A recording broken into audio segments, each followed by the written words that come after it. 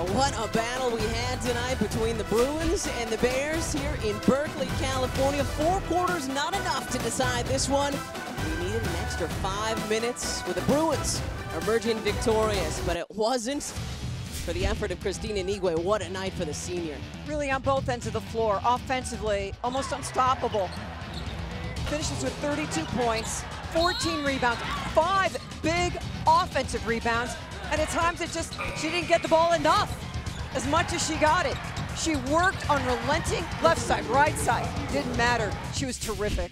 Weren't able to find her enough, though, as you mentioned, in overtime, and Kennedy Burke and the Bruins took advantage. Kennedy Burke plays 43 minutes, and what a terrific game.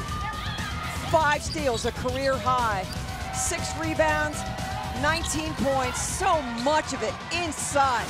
Offensive rebounds, staying with plays. Boy, she was a leader for this team tonight. And she wasn't the only one. How about a career high from Michaela Onyenwere?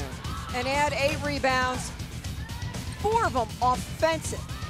Couple of blocks. She can score in so many ways. But that big offensive rebound, just coming out of nowhere with the finish. A star is born. At the end of the 4th quarter, Onyenwere with that big putback that Mary mentioned, a career high 29 for the sophomore tonight, as the Bruins steal one from number 18 California here in Berkeley. UCLA now 2-0 in Pac-12 conference play. They're at Stanford on Sunday. And the Golden Bears welcome USC here to Haas.